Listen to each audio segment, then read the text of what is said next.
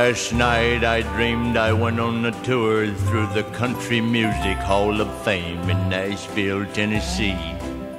And my guide was none other than America's most beloved cowboy, Tex Ritter. First we stood outside and he said, "This is the place where Big Joe Talbot threw the detergent in the fountain here at the CMA and made such a mountain of suds that it floated down 16th Avenue and engulfed Columbia Studio."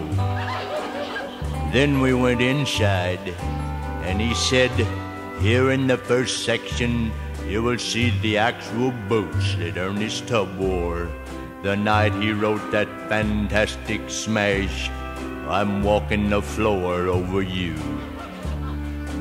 You'll notice that the soles are a little thin, but then so is Ernest."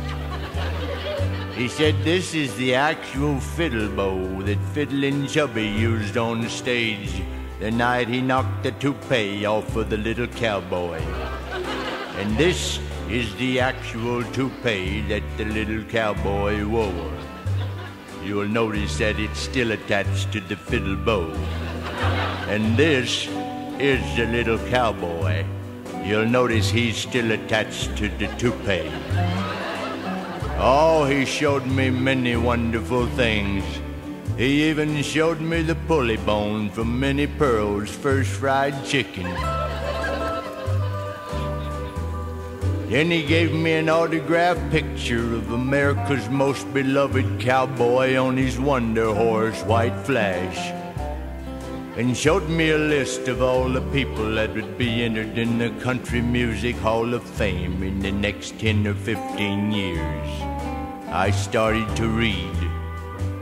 Jack Clement, Merv Shiner, Jim Vanal, Bonnie Guitar and her sister Fender, Cy Coben, Ben Colder.